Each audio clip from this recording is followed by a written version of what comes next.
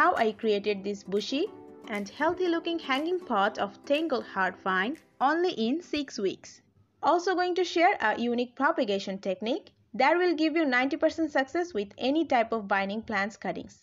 And with this, hello plant lovers, I am Nishat and welcome to Plantalogy. I had a pot of Tangled hard vine, but that is not that much healthy.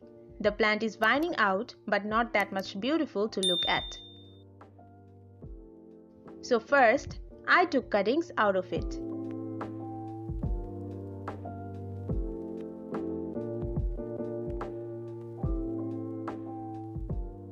Here, I have taken around 7 to 8 inches long, 6 to 7 healthy cuttings.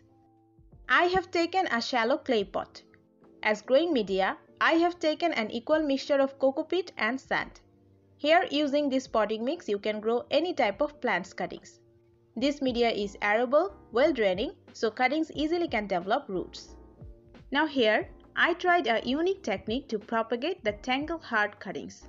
So first, remove some of the lower leaves.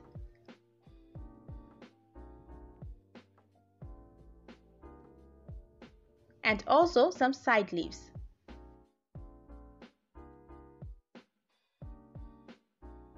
And simply lay the cutting on the soil surface like this. And then you can secure it using sticks as I'm doing or thin wire. Now the thing is, we are going to plant these cuttings shallowly. So what will be happen? Most of the nodes of a stem will come in contact with growing media and it will encourage multiple root growth. Also through this, a cutting will able to push several growths. So I planted around 5 cuttings in this pot and then I watered properly. After planting cuttings in soil, we have to be careful about soil moisture because the root development of a cutting is highly influenced by soil moisture.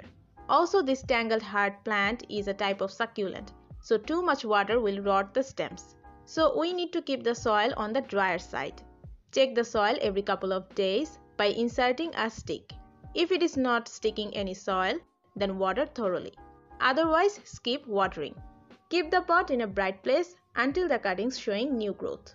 After 12 days, almost all cuttings are rooted in and you can see it pushes new growths. Now when the cuttings will be showing new growth, we need to gradually shift them to a sunny area.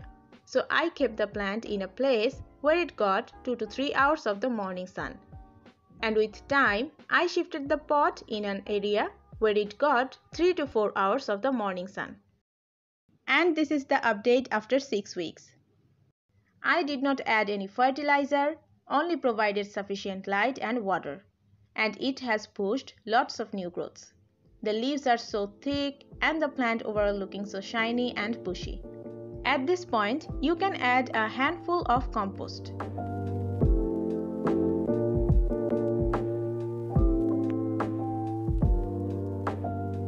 So that's all. If you have any questions or suggestions, feel free to share in the comment box. Thank you so much for watching and we'll see you in the next one.